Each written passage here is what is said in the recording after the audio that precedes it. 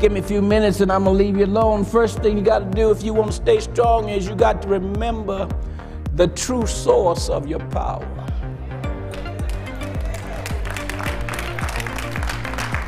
Turn to your neighbor and say, neighbor, if you want to stay strong, you got to remember the true source of your strength, Samson, like Samuel, was a man whose mother had made a bargain with God before he was born. His mother was barren and she had no children. But she made a promise to God. The angel of God came to his mother and said, you're barren, but I'm going to give you a child, but these are the conditions. Your child is going to be a Nazarite.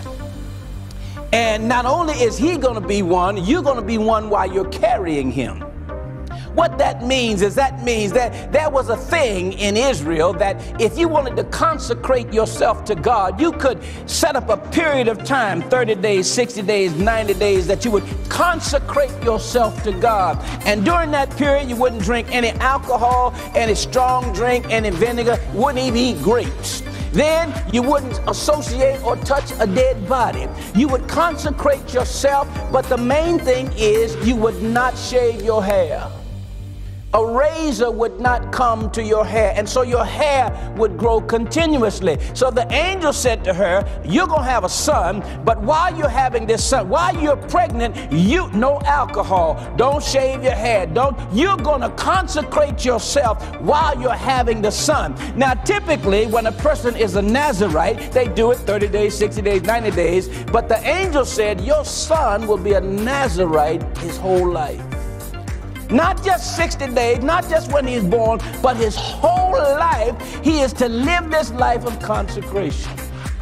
And so the power that Samson had was a power of holiness and consecration. His true power, his true source of strength came from there. It did not come from exercise, it came from exaltation.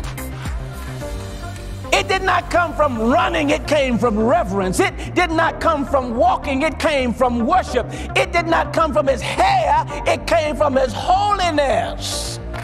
And when people look at Samson, they look at Samson and see his hair, but don't realize that the hair is just the outward sign of an inward consecration. It's the inward consecration that pushes out the hair. And so that means you can't go to the store and buy the hair and put it on your head, because the consecration comes from the inside.